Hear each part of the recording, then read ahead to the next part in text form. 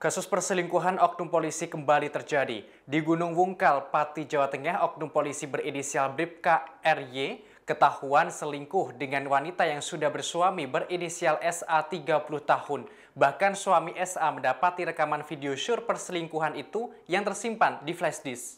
Dikutip dari tribunjateng.com, pada Rabu 1 Desember 2021, Oknum Polisi itu berdinas di wilayah Polsek Cluwak. Ia menjalin hubungan terlarang dengan SA 30 tahun, istri dari Sukalam, 41 tahun, warga desa Gulongpongge, Kecamatan Gunungwungkal. Perselingkuhan ini diketahui oleh suami SA, Sukalam. Perselingkuhan istrinya dan Oknum Polisi tersebut ternyata sudah terjalin saat Sukalam bekerja di Jepang. Ia mencurigai gelagat istrinya sejak pulang dari Jepang. Istrinya sering keluar dan mengaku hendak ke pasar. Hal itu terjadi selama 3 pekan sejak kepulangannya dari Jepang.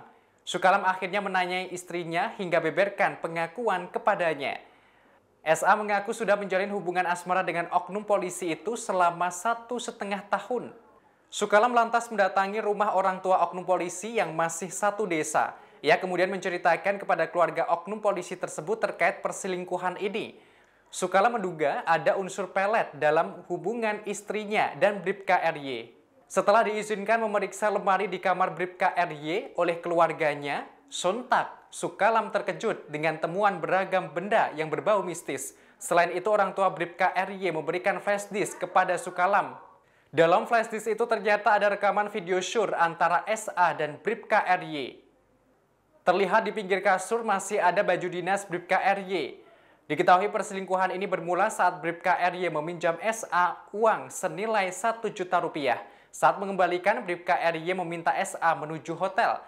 Di kamar hotel itu, Bripka RY mengunci pintu kamar hotel dan meminta SA berhubungan badan dengannya. Karena terpaksa, SA akhirnya melayani Bripka RY. Kini, Oknum Polisi tersebut terancam dijatuhi hukuman kode etik institusi. Kapolres Pati AKBP Kristianto Bing berujar pihaknya saat ini sudah menangani kasus tersebut. Bripka RY sudah menjalani sidang kode etik dan menunggu hasilnya.